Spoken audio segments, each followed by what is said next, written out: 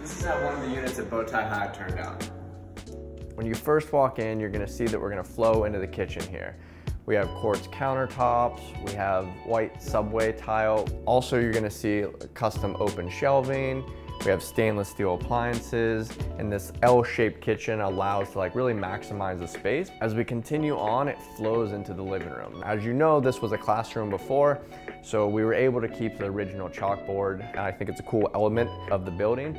We have super tall ceilings, probably 12-foot ceilings, and massive windows as well. And this is the full bath here. A couple of design choices. We went with a circle mirror, 1-bar lighting, and the hexagon tile. And entering into the bedroom here, as soon as you come in, you're gonna see a ton of natural light.